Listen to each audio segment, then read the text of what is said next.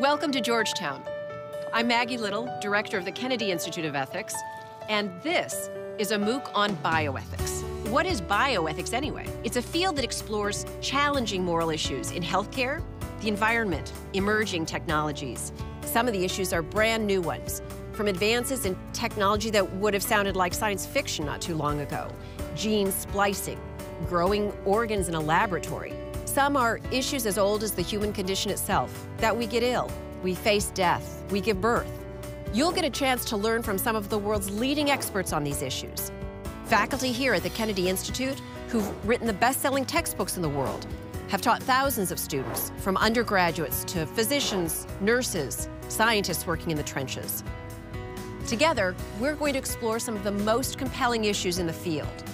Are performance-enhancing drugs cheating? Is it ever okay for doctors to lie to their patients?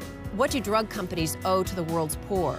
Are genetically modified foods a problem? How about genetically modified animals? And what about climate change and environmental justice? What do we owe future generations? Whoever you are, wherever you live, these are issues that affect all of us. Come join the conversation. We'll see you on April 15.